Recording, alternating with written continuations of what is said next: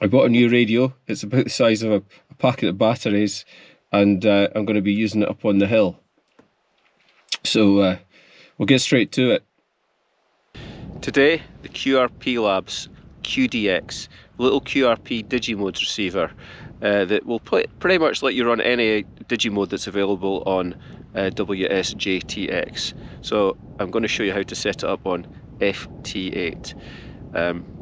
And I've got an antenna up, which is an end-fed half wave, and that's about 5 or 6 meters up my carbon fibre pole.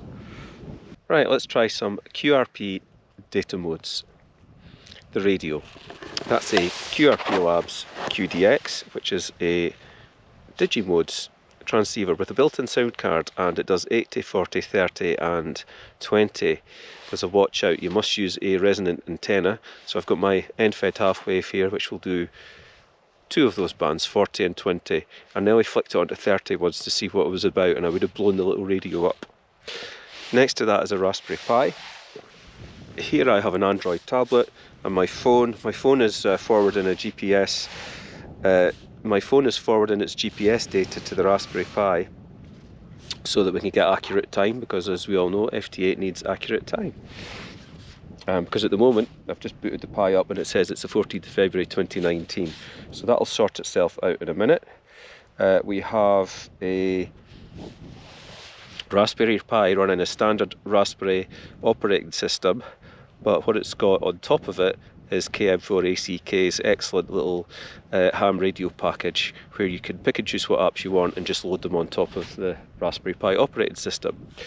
So things that I have got in here is WSJTX, and I've got this GPS update tool, which allows me to stream GPS data from my phone to the Raspberry Pi.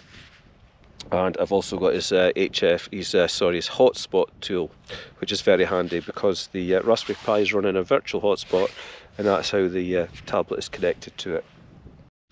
Oh, there's one other thing I need to do. I need to tell WSJTX what grid square I'm in. My mouth is frozen. Now, as for logging, well, WSJTX creates a log, and you can go home and pull the ADI log off of there and upload it. Or, because I use VK Portalog, I'll just continue to use this and add it to my existing log, and then that's just one log I've got to upload when I get home. So now I can enjoy some 20 meters FT8 QRP whilst having some soup. And straight in we've got PD7LJ.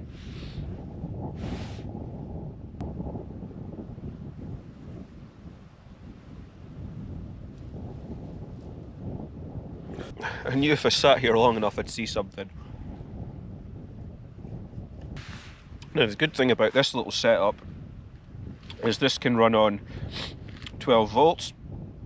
So I use my spare battery from my KX2. I always have a battery in the KX2 and a second one. This has got a little board underneath it which has got two 18650 cells in it, so it's basically got its own power supply.